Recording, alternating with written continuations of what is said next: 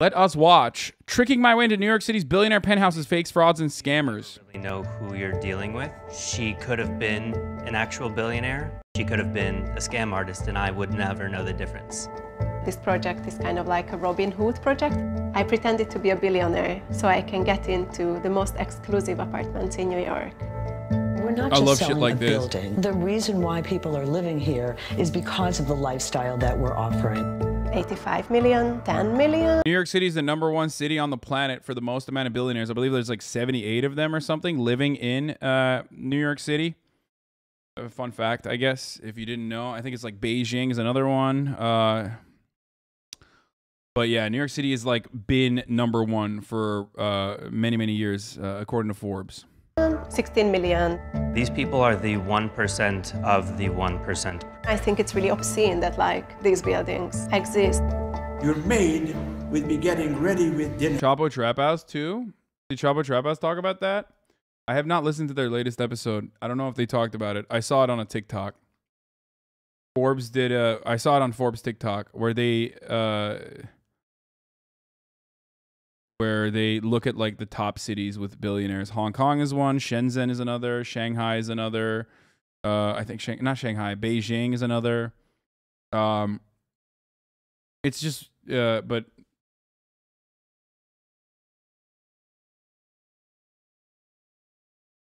no, it's not Dallas. I want to be a powerful billionaire. I'm willing to do anything to get there. What? Chalk Trap House, lame as fuck.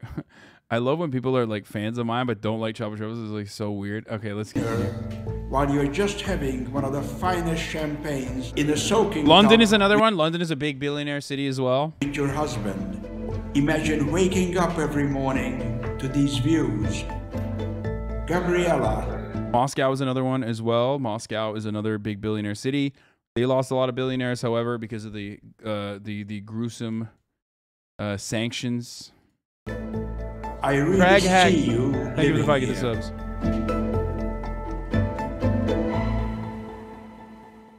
The cheapest property I've been to was 10 million. Disgusting. And the most Ew. No billionaire would be dead. Would be caught dead, seen in a fucking property that's only $10 million. That's disgusting. expensive was 85 million. They manipulate the cities to the disadvantage of everyone else in the cities. My name is Andi Schmied, and in 2016, I spent 3 months in New York at an artist residency program. Basically, this whole idea started with the biggest cliche that I went up to the Empire State Building and I saw the views, and I basically realized that there are lots of buildings that are as tall or even taller than the Empire State Building. And I just basically was really curious about what the view from those buildings look like. That's when I started to work on my book and my project. I chose 25 buildings, high, ultra luxury towers. 93 stories above the city, this is what $81 million gets you. A full penthouse, 8,400 square feet, with floor-to-ceiling views of a metropolis. My goal was really to show those views that are considered to be the best views you can privately own in New York. First, I really just wanted to photograph the views for the book. As I was going deeper and deeper in this world, it became more and more obvious that it's like something totally bizarre and crazy. I was like laying in bed and really I was just thinking, how could I get in those buildings? I remember I told about the project to the curator who was working at the residency, and she told me no way they would ever let you in without a credit check. The only way for that is to pretend to be a billionaire who is searching for an apartment. From the moment on that I started to work on the project, this was pretty much the only thing I could think about. Write it down, check the address, go home, check if there's any real estate available, call the agency, and usually next day go and see it and take a picture of the view. And so really for 3 months. Okay, but you're paying $81 million to live next to like Les Wexner. Is it worth it? No. And also a lot of the fucking conditions that they dude, after a certain point, it's diminishing returns 100%. I mean, there's also studies on the matter too. Like after a certain point of wealth, there are diminishing returns when it comes to happiness, and there are certainly diminishing returns. This is one of those fucking instances where like you quite literally are like there's only so much money can buy. Okay, you're living on a fucking psychotic penthouse at that point, where the building is like wobbly as shit. You know what I mean? You're just it's more so just a flex at that point. And most of those people don't even live there. They just like the high-rise 432 Park comes to mind when you think about that. Like the downside of life in the super tall tower, leaks, creaks, and breaks. It's kind of dog shit to live in a situation like that, and you're paying like $100 million or whatever the fuck to be in that situation. I don't know. I think it's ridiculous. Months I was living, and most of these people don't even live there full time. They just have it and they sit on it because it's another way to shelter. It's another way to, you know, persona, own a depreciating asset that could potentially appreciate in value that you can use as a way to offset your taxes. Yada yada yada. There are a lot of advantages that the government offers to people who own and hold real estate. Force on the A line from Brooklyn to Manhattan. My name is Daniel Rosenstein. I've worked in real estate for 4 years. I met Andi 2 years ago when she was infiltrating New York's most exclusive properties. I was doing Airbnb in my apartment in the Upper West Side. And first I remember that he asked me, what are you doing in New York? And when he said he's a real estate agent, I was actually a bit hesitant to tell him what I came here for. She told me that she was making a book. So I think at first I was like, oh, is she mocking our profession? I'm just a pawn in your project here. And then the more she was talking about it, the more I saw her point of view, which is almost nobody has access to these apartments. You have to go through a doorman, you have to reach out to a real estate agent. It's not a normal real estate market where you can show up to an open house. She asked a few questions, I think how to navigate getting into buildings. I told her to use the term, we're looking for a pied-à-terre or second home in the city. A lot of really wealthy people look for second, third, fourth, fifth homes, and she at that point had essentially created her whole persona. Gabriella is my actual middle. I'm not gonna lie, I wish they just like, instead of focusing on like the events that took place and like what she did to be able to infiltrate these circles, I would have just liked to seen the houses and her just shitting on it. I didn't realize that this video was just like about her and how she like was able to do this. You know what I mean? Like, come on, show us the houses, dude. Because come on. At the beginning I didn't know if they would check my passport ever. And actually at some of the properties, they did check it. And I remember back then I got really obsessed by many of these small details, that I need to do my nails and I need to have proper shoes, proper bag. In order to do this project, I needed to bring my camera and photograph the view. This made me obviously very unusual in the eyes of the agents. But I also realized that the stranger I act, the more convincing it is that I'm actually a billionaire and I just don't give a shit. I was really, really nervous at this very first viewing. The agent started to ask me if I have a chef, if I have a nanny, if we have private chauffeur. So I just randomly answered yes and no. And all of these answers kind of became part of what Gabriella was. Tell your husband every morning that this is really where you want to be. There are a few like chaotic good inventing Anna, you know what I mean? Like she did the same shit, but instead of like scamming people, she basically like, I guess, did it so that she could like get her way into these billionaire penthouses and like expose them. But I want to see different types of agents. There are the ones who are kind of like very natural and just showing you, here is the kitchen, here is the bathroom, this is the price. And there is the complete other end of the spectrum. You will feel Gabriella. It is like going on a journey from the sidewalks of 19th century old New York to the sidewalks of Florence. I actually might I want that. This is what I want. I want like so fucking... imagine your daughter running around saying words in Hungarian.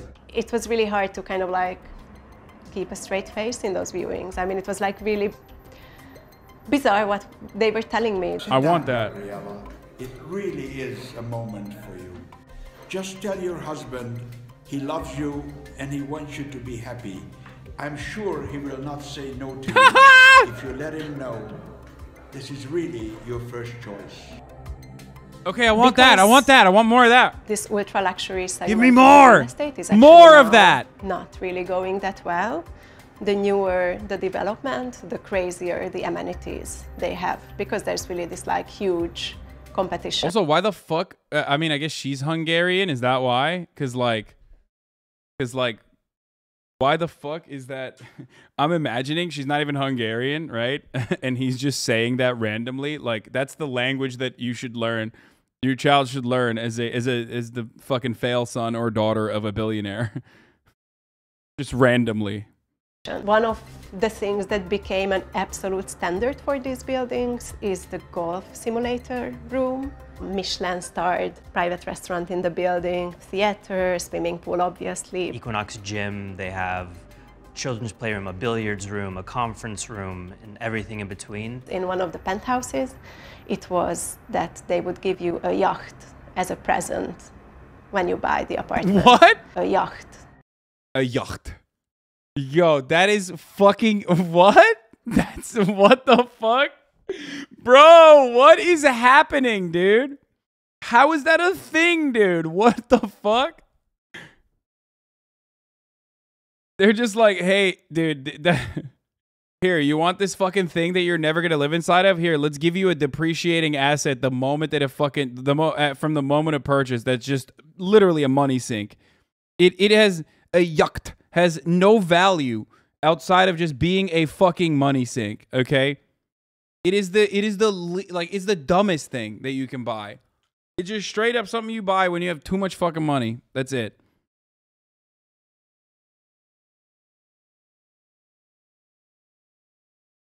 Pusha T yacht pronunciation. Yachts are bad because of depreciating asset for no other reason. No, but like there is literally no other. There is nothing. Like there is no utility. It's just like a fucking thing that you're purchasing that immediately it's like halving in value the moment that you purchase it. It's like a house on a sea that you're never going to be inside of that costs a fuckload more than a house to even upkeep, and that also on top of that is halved the moment that you fucking purchase it. It's useless. Like some cars, lol, is a great example, except like, you know, you still drive a fucking car on your day-to-day. You know what I mean? It's not as costly in maintenance as a yacht is. And there is straight up no fucking utility at all for it. Like no utility at all for it. And the only reason why these motherfuckers are buying is because like they just have enough money to buy it. They're like, yeah, fuck it, YOLO. Like I have enough money.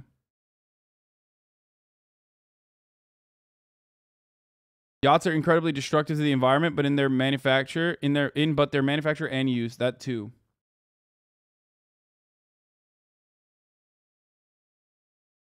Yeah, a car doesn't also require a crew to drive it either. Obviously, there is that part of that as well that plays a role there. Speaking of yachts, let me just point this out real quick. The newly created disinformation board should review this tweet, or maybe they need to form a new non sequitur board instead. Raising corporate taxes is fine to discuss. Taming inflation is critical to discuss. Mushing them together is just misdirection. That's what, you know, one of the world's wealthiest fucking billionaires had to say about Joe Biden saying, you want to bring down inflation? Let's make sure the wealthiest corporations pay their fair share. Joe Biden, hate to say this, is correct in that assessment, by the way. That is one way to combat inflation. So Jeffrey Jebediah Bezos over here being like, that has nothing to do with inflation is just being a fucking little freak here. Sorry, shouts out to my boss being an actual fucking demon once again. And then speaking of yachts, Rob says, is this your boat, Jeff? And to that, my answer is yes, that is actually his boat. That is Jeffrey Jebediah Bezos' boat. Straight the fuck up. Is the billionaire equivalent of homes that can come with Teslas is like a tiny signing bonus in comparison to the price of the real estate? It's fucking ridiculous, dude. Absolutely ridiculous.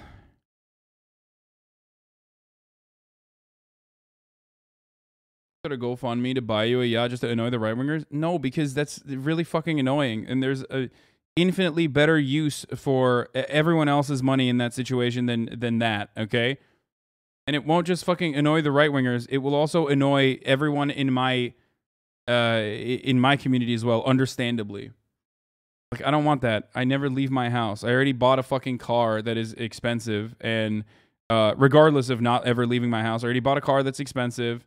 And I barely ever drive it, and people fucking yell at me. Unironically, people will like you more if you did that.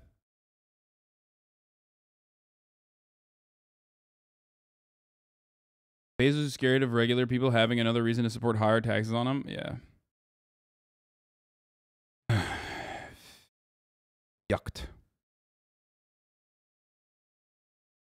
Even though I have no problem with my car purchase. It was awesome, and I feel great about it. And, you know, it makes me feel happy. It has, it's like one of those things where it is one of those things where it's like, it makes, my daily drive, which is already like not a lot, way more pleasurable. So I'm very happy with it.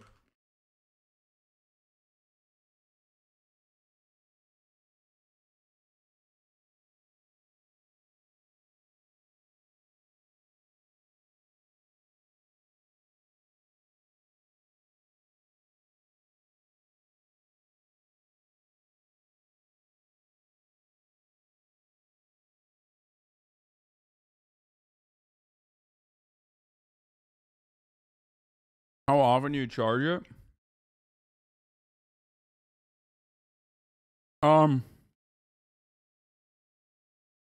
Like once a week, because that's how little I drive.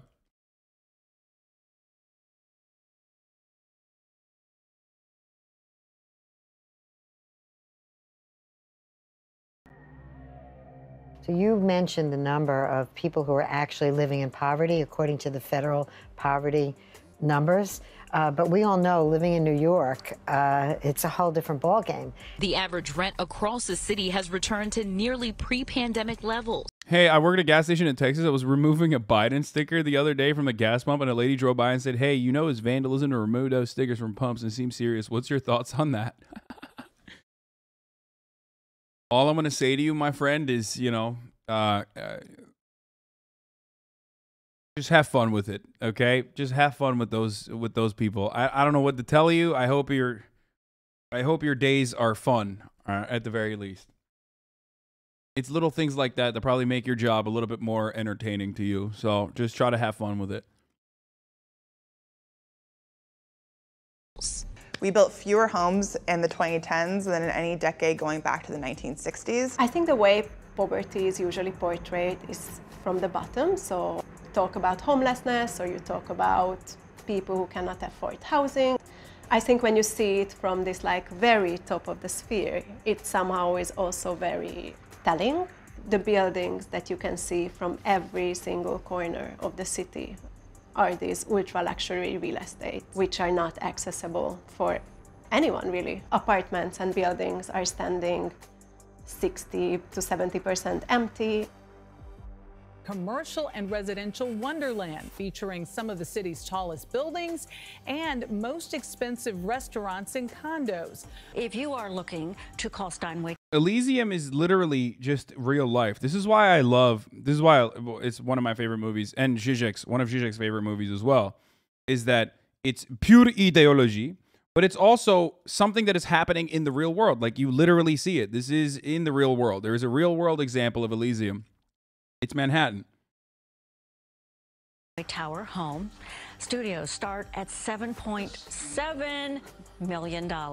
Listen, you know, not to be not sympathetic to the homeless, but if you live in 157, you're paying not be sympathetic to the homeless, lady.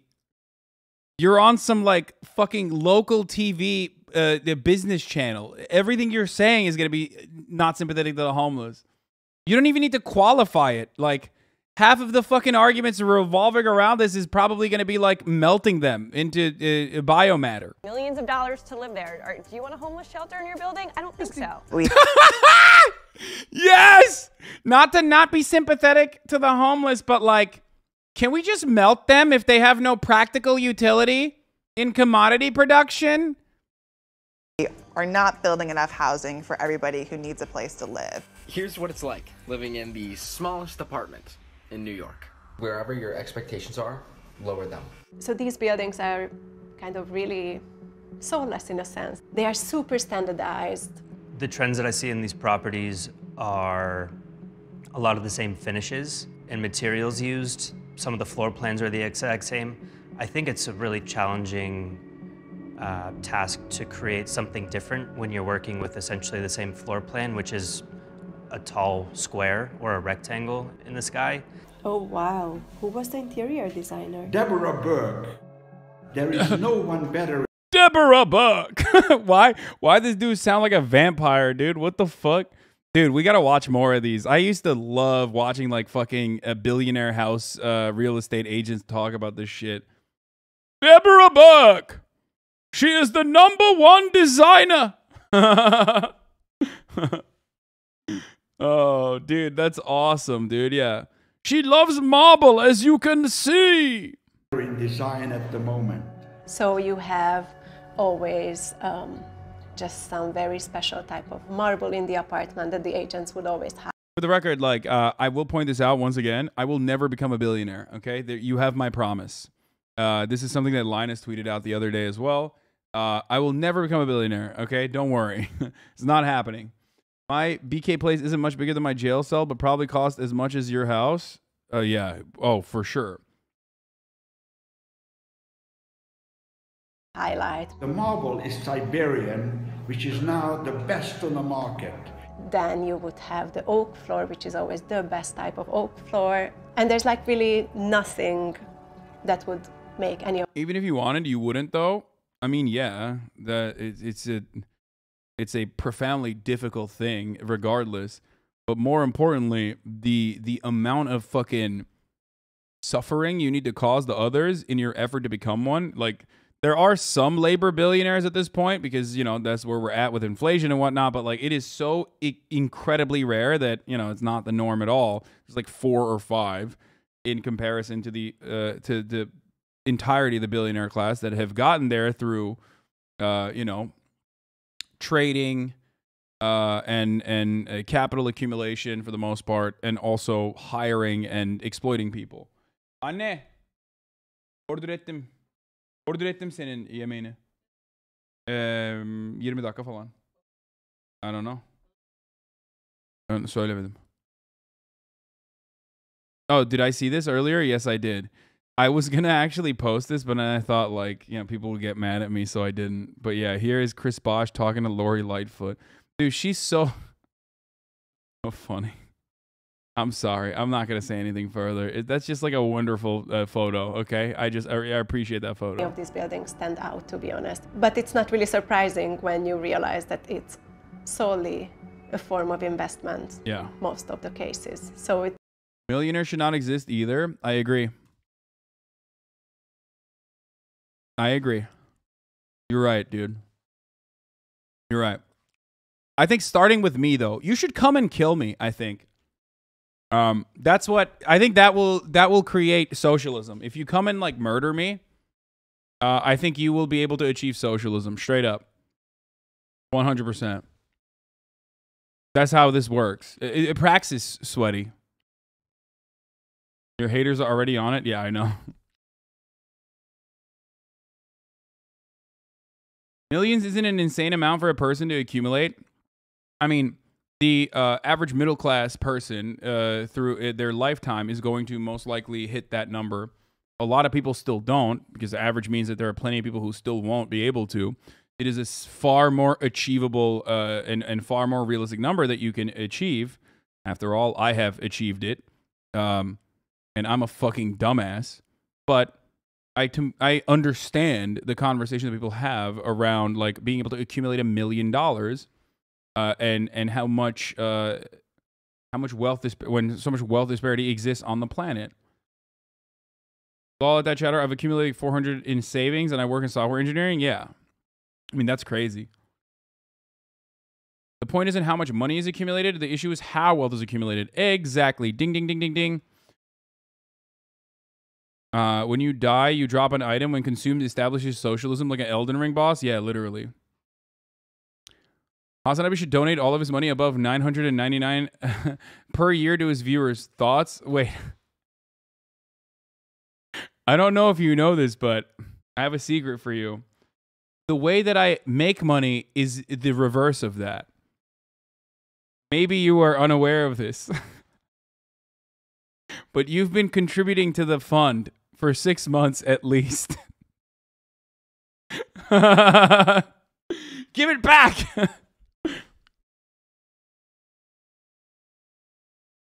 I feel like you took the worst possible interpretation of the chatter's comment. I don't know. No, I think that a lot of people... I think people unironically feel like that is like... There are definitely some people on the internet who literally feel like I am the same as Jeff Bezos or some shit.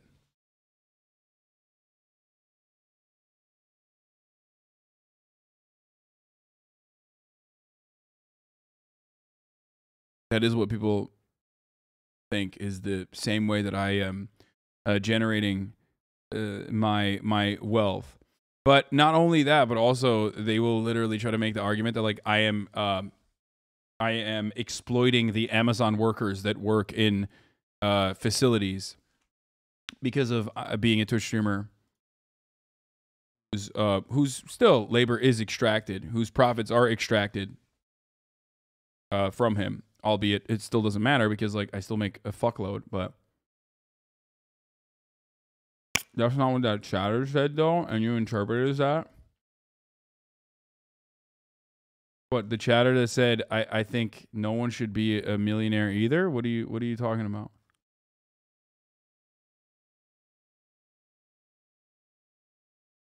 So people who succeed by their own means should be allowed to have their wealth. I'm confused.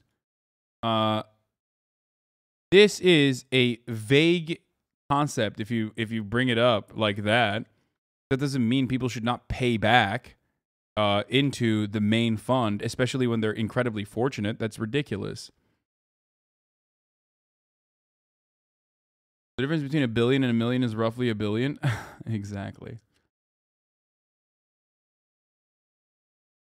Yeah, that's an incredibly vague argument that literally turns around and makes it seem like, oh, well, you know, you made it on your own means, like you shouldn't pay taxes then. Like that's fucking bullshit.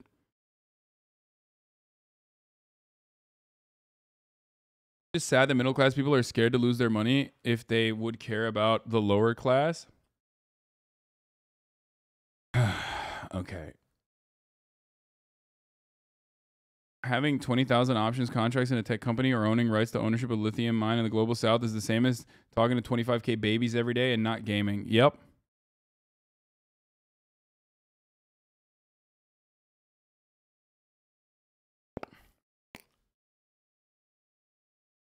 You are endlessly closer in wealth to chatters and homeless people than Jeffrey Bezos? Yeah, of course.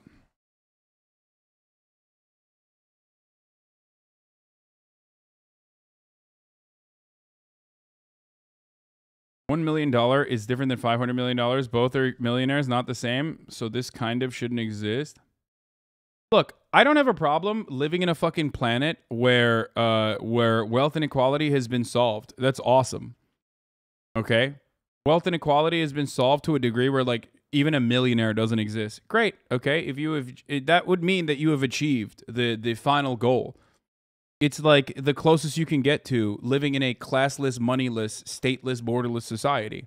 I don't have an issue with that at all. I think that is wonderful. I think that that is the future that we should move towards. In the process of moving towards that future, I myself, as a revisionist cuck, believe that there are certain steps that we need to take in the short term, building labor power specifically so that there is some kind of mechanism of retaliation towards our federal government that refuses to do what is right by workers is the first step, in my opinion. Okay?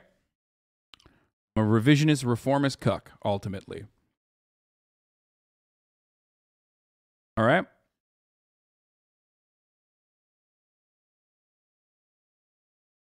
I've been milking this disgusting pig billionaire himbo. I've been tuning into this broadcast relentlessly and have yet to pay zero amounts of money. The revolution is here, folks. The only thing you have to endure is the top of the hour ad break that is coming right now. That's true.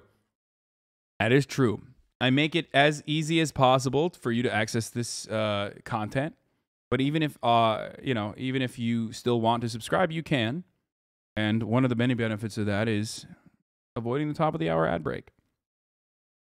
Top of the hour, there's a 6-second ad break. You can avoid it for $5, or you can avoid it for free with a Twitch Prime.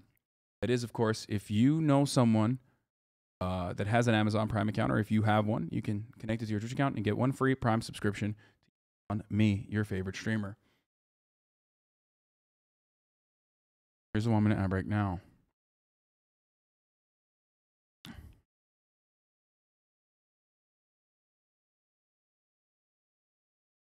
Having labor power is fine, but how do we confront the fact that excess value is still being extracted from workers as a form of profit? Well, how do you fucking try to deal with that? How do you try to push back against that? Also, having more labor power is quite literally it's quite literally pushing back against the impact of excess value being extracted from workers as a form of profit. That's how it works. When the NLRB says, unions or unionization improves your yearly salary, increases your yearly salary by 10%, that's what they mean. That's 10% that was taken from the profits that that company was making.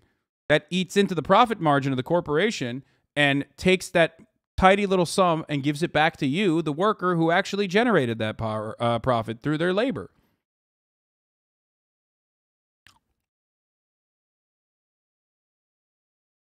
It's the solution. In a weird way, you basically described the method to achieving the solution. I think this was the guy, right? Wasn't this the guy who said, like, the billionaire? Remember that buildings are bought with blood money? That's true. What are some of the policies that should be enacted to end or lessen exploitation? Are you memeing, or are you actually interested in playing Stanley Parable? I am interested in it.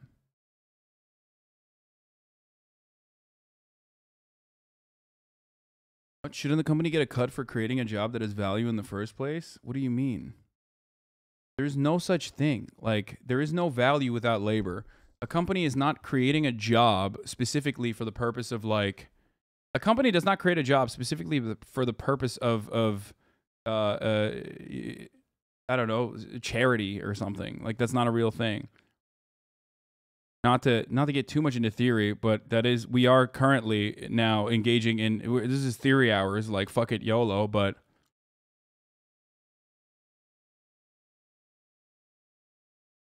there is no such thing as there's no such thing as, like, a profit or value without labor. There is no value without labor. You just simply have a bunch of things, maybe tools or, your capital investment sitting there, rotting, depreciating.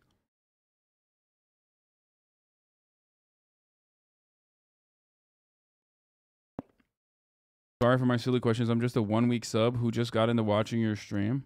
Okay. Wrong. I'm a labor owner for the altruism. Don't gaslight me. Yeah, exactly.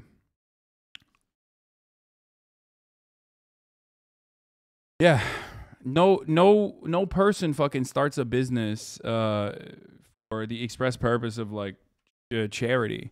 Most businesses don't start with that. Crypto literally proves there's no value without labor. How wildly it's speculative with its value dips.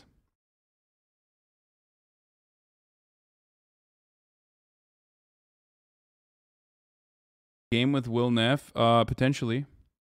I'm going to add it one more time because I firmly believe it's comical. Okay, let's finish this. It's really not about living, and it's not about having a soul. And it shows. It's really obvious when you are there. One of the most striking things was how agents are trying to always go out of their way to tell me that no one else lives in this building. What salary should CEOs deserve in your opinion? Do they create any value? No. I don't think CEOs create value. A company can function, and often, always actually, still functions without a CEO, but a company cannot function without any labor. If we're talking about value, no. The CEO can the CEO can manage the workers better or push the company in a certain direction, and that's seen as incredibly valuable because it's a super rare designation for people. But they're not like in the fucking. The CEO is not like the best chair builder. You know what I mean? Like in the chair factory, we didn't choose the CEO because he's literally like goated at building the chairs. He's like fucking putting the chairs together way faster than anybody else.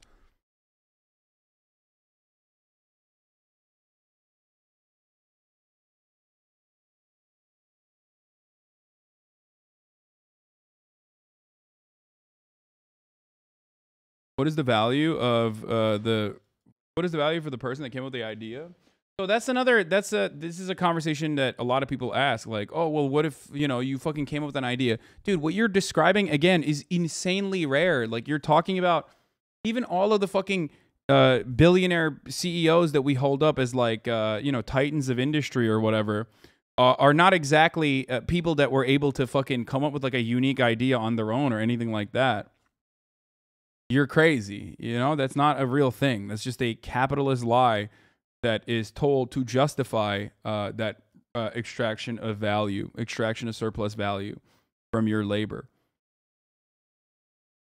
Like, there's no such concept. Like, these guys weren't incredibly good at fucking doing something much better than anyone else. They were just good at hiring the right people, or they were good at making it seem like they were the one who came up with a good idea. You know what I mean?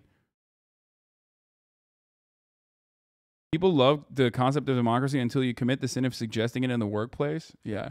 And I mean, this doesn't mean that like all fucking companies need to be cooperative ownership. All companies do not have to be cooperatively owned, okay? That's not even what I'm saying.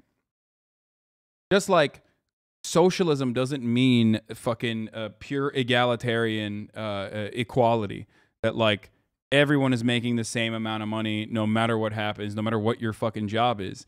It's just getting more autonomy and getting more power, so you can make decisions in your own life and choose to live a life of dignity and fulfillment.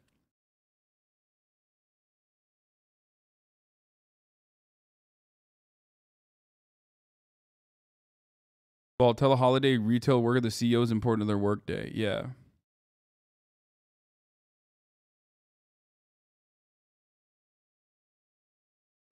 Why do you act like team building and managing isn't a skill? No, team building and managing is a skill. Why do you act like CEOs are team building and managing? And then there are some that might be, but for the most part, no. You're crazy.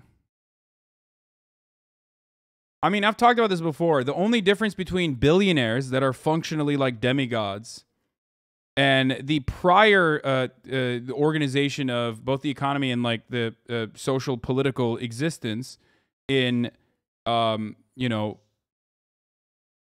theocratic monarchies was the justification.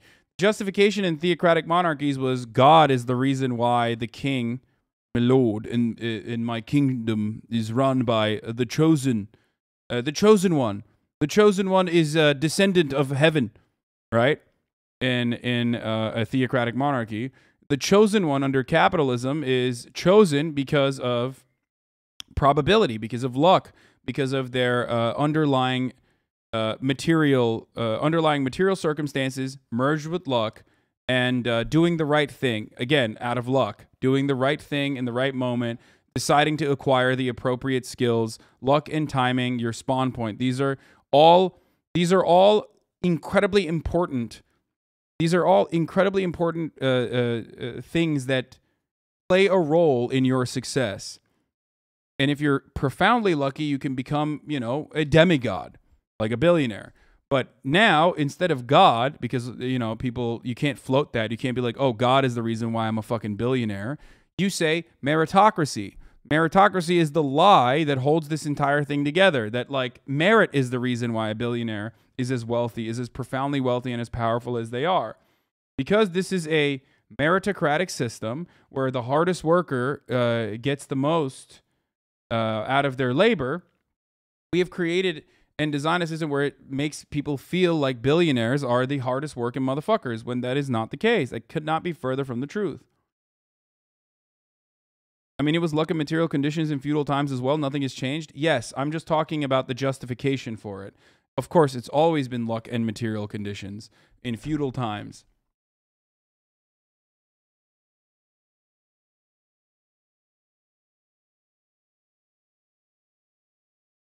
But in feudal times, it was God, it was religion that maintained the social order. It was because God had willed it. And now, in modern day, it's meritocracy. Meritocracy is the reason why you deserve to be in the position that you're in. It's the, and you can feel that exact same thing in your lucky condition as well by matching yourself against other people that are less fortunate than you.